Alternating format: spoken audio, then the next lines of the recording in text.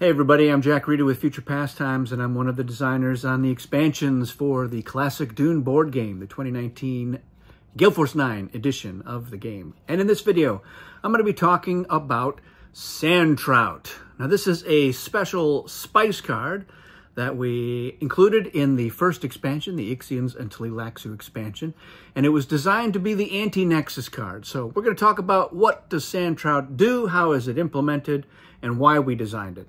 So it, as you can see, is a spice card, so it's going to get dealt into the spice deck. Now, if you draw the Sandtrout on the first turn, just like any other sandworm card, it is going to be set aside, and you'll draw again until you get 2 territories, and you'll shuffle the set-aside cards back into the deck.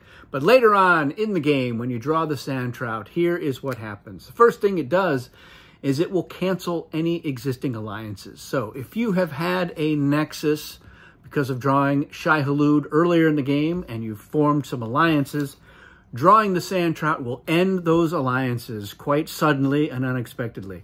And unlike a nexus where you can break alliances and then form new ones, with the Sandtrout, you're just breaking your alliances. You are not forming any new ones.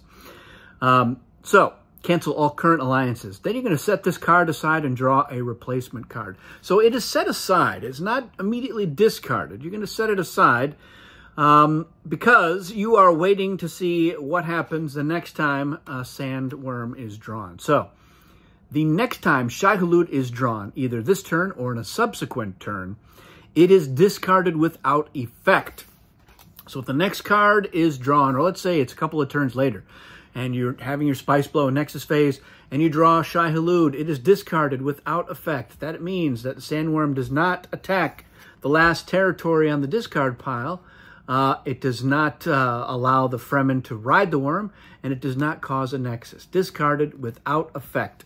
You will then draw another card, as you do with Shai-Hulud. And so it says on here, on the Sandtrout, after discarded without effect, a new spice card is drawn, doubling any spice blow. So this was in your discard pile. The next card that you drew is the Shai-Hulud. It has been canceled without effect. Then you draw again. If you get a territory card, you are going to double the spice blow. So 20 spice into the Great Flat. Boom, that's a lot of spice. But let's say that you've drawn Shai-Hulud. It's discarded without effect. The next card drawn is a Shai-Hulud. Well, now it's a normal sandworm. And if the next one you draw is a territory, you do not double the spice blow.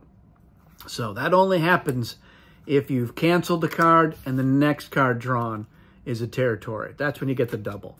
So if you get sandworm and then sandworm, well, now it's a normal sandworm. It will attack the last territory. So you kind of skip over that card. So here's where the worm appears. If there are Fremen there, they get to ride the worm. If there's other forces or spice there, it's devoured. And you draw again. And if it's a territory, when you've set aside this Sandtrout, it's doubled.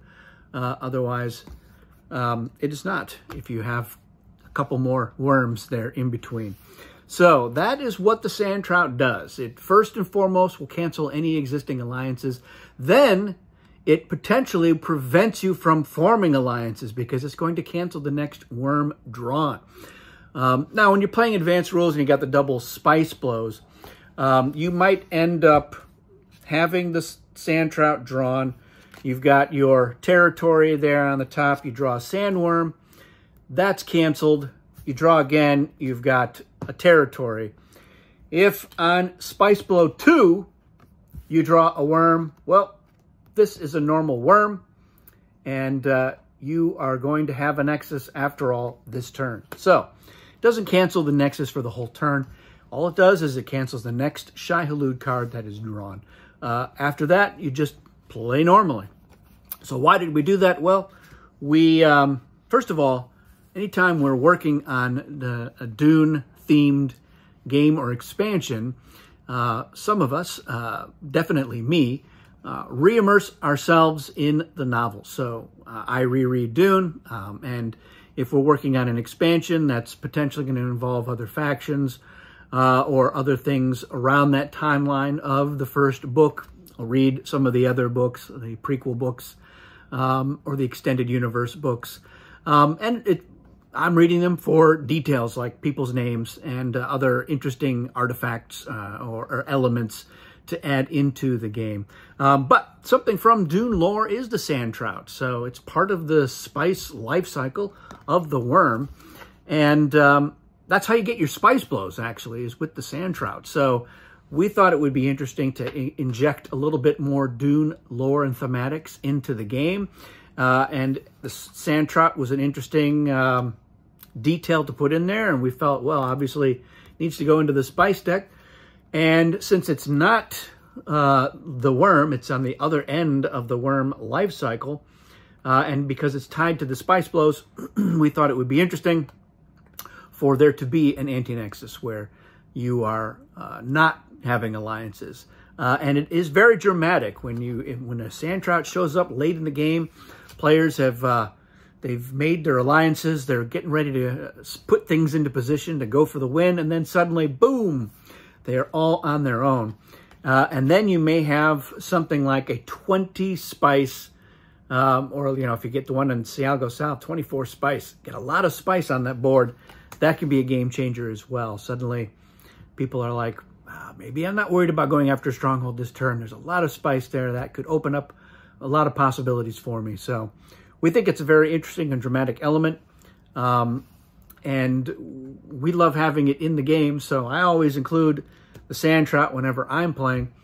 Let me know your thoughts. Have you played with Sandtrout? What do you think of the Sandtrout idea? If you love it, definitely tell me all about it. If you hate it, I guess I want to hear that too. I'm not looking forward to that, but let's have all the opinions. Let me know in the comments what you think of the Sandtrout. Do you use it? And any interesting stories about how Sandtrout has shaken up the game for you. That is it for this video. Thanks for watching, and we'll see you again soon.